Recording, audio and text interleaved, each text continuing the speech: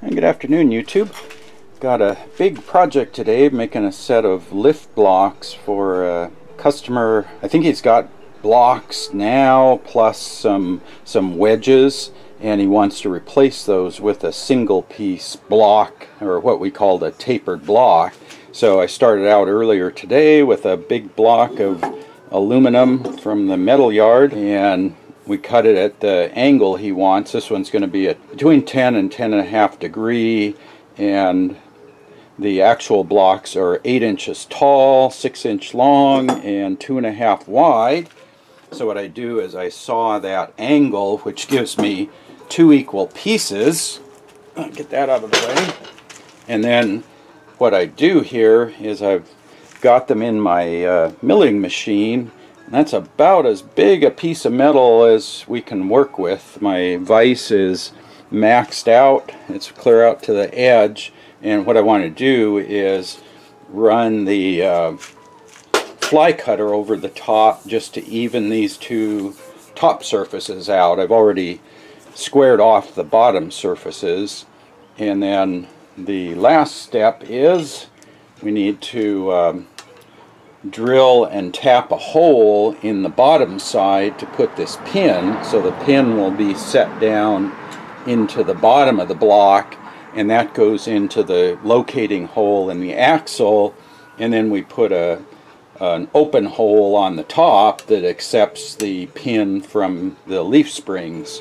That's the first thing we need to do. I'll show you what this looks like here. Let me just check the angle again. I'm also adjusting the angle here. When the block's cut, I came out about 10.6 degrees, so I've got the blocks tipped back just a little bit, and I've got them clamped together. We'll get them both faced off, so let's see what that looks like here. Okay, there we go. We've got the blocks faced off, so they're flush across the top, they're flush at the bottom, and pretty much square on the sides, so they should be equal. Now it's just time to mark them and drill them, clean them up a little bit, and they're ready to ship. So yeah, this is the biggest set of blocks we've made. In fact, I think that's the biggest set I can make. The vise is maxed out. I'm at the far edge of that, and I've got the milling machine as low as I can get it on the table. I have to actually cheat a little bit, move the blocks out of my vise to get it to fit. So 8 inches tall and 2.5 wide is kind of our maximum. So yeah, that's a pretty big set of blocks there. Pretty heavy, a lot of aluminum in there. So we use basically recycled aluminum. We get it from the metal yard, pick up cut-off scraps from various manufacturers. So this is a recycled product. So I guess this is what you would call post-industrial material. So it's material that was purchased by a manufacturer. They used what they needed and then took what was left to the recycling yard, and then we bought it and cut it up into smaller pieces. It looks like we hit the angle. I've got about between 4 and 5/10 of a degree tilt on my table. And then if we go up here on top, we've got about 10.8. So if you take the 4/10, that gets me down to about, I guess, between 10 and 10.5 degrees. Okay, there we go, YouTube. Got the blocks ready. 2.5 wide, 6 inches long, 8 inches tall. They've got the center pins in the bottom, and then a hole in the top. And yeah, these are for a fellow. He's got a GMC pickup. He installed a front lift.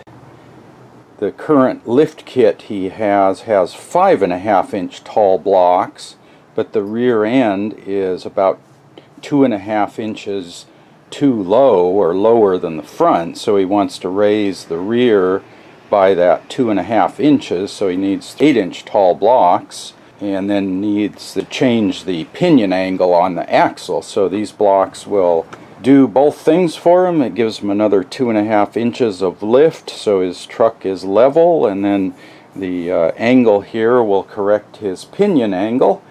And he's been to a number of shops and they say that's impossible, you can't do that. Well, there you go. We built him a set of blocks all in one piece, and these are all billet aluminum T6061. So they're a solid chunk of aluminum cut out of one piece of metal. Just got to get them packed up and in the mail today. So this is what we call our tapered blocks. We also do just pinion shims. Yeah, so one product we do are pinion shims, which are just a wedge basically to go between your axle and your rear springs on a leaf sprung truck. And what that does is it tips your pinion up or down depending on which way you install the shim. And we can do these from 1 degree up to, I think 15 or 18 degrees is the biggest we've done. 12 is kind of our normal range, but we can do shims pretty much any angle you want.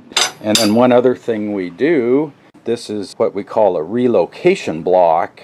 And what it does is, here's your center pin, and that goes into your axle, and then this relocation block lets you either move your axle back or forward, and we give you 3/4 inch forward, 1 inch back, and then if you turn it around you have 1 inch forward and 3/4 back. So what this is good for is sometimes when you put different springs, you go to an aftermarket spring on a truck, the center pin location might not exactly match the factory springs, and what that does is it causes your tires to be out of center of the wheel well,